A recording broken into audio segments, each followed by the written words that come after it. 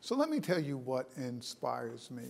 I grew up during the tail end of the civil rights movement. And as a kid, I really wasn't aware of what was going on.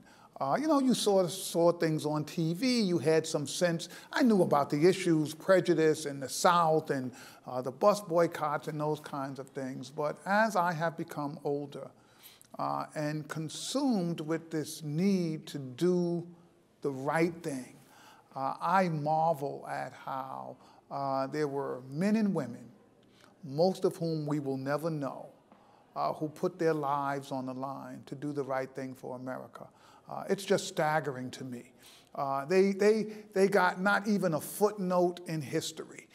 They got on those buses, they faced the dogs, they were splattered by the hoses, and they went back again and again and again. Now, whenever I'm feeling like I need some inspiration, I like to find those pictures in the newspapers of some man, some woman, some black guy, some white guy, some white woman, I don't know who they are. And they're standing there with grim determination, making this a better country.